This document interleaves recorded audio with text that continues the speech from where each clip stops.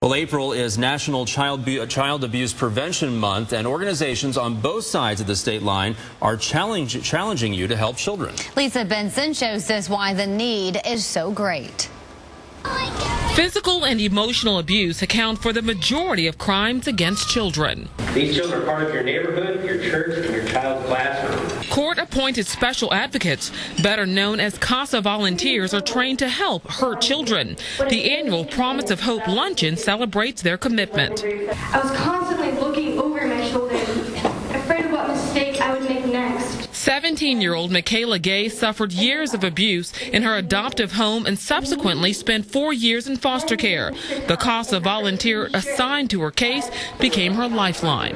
It's the commitment part of it that really helps children in foster care be able to have just some steps towards stability.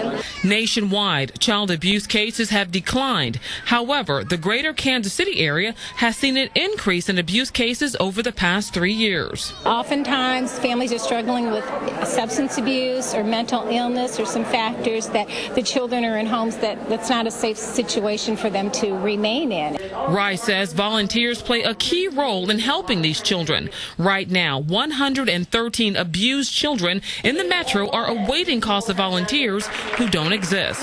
We do not have the capacity to serve these children waiting on our waiting list. It doesn't take a special qualifications to be able to work with kids, but it does take someone who has a heart for it. Lisa Benson, 41 Action News.